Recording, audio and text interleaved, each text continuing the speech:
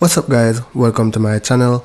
In this video today, I will be sharing with you how you can transfer your contacts from your iPhone to your Android phone. In order to achieve this, you're going to need a laptop, a USB for both phones, and that's it. So here's my phone with a bunch of contacts that I want to transfer over to my Android phone. Now let's take a look at my Android phone. So on my Android phone, this is my contacts with just a few contacts. As you can see, I've went through my entire list in no time.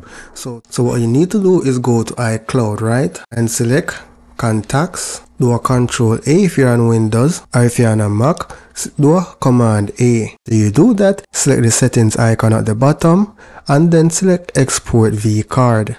Now my vCard has been exported.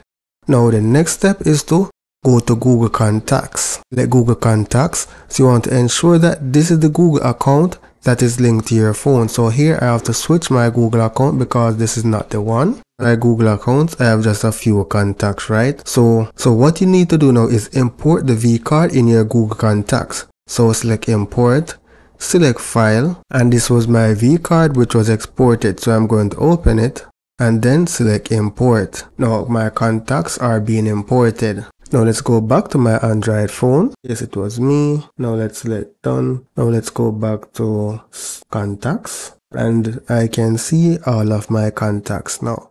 So guys, one thing to note from your settings in your iPhone, select your name, right? Then you're going to scroll down to iCloud and select iCloud, and then you want to select and select Show All.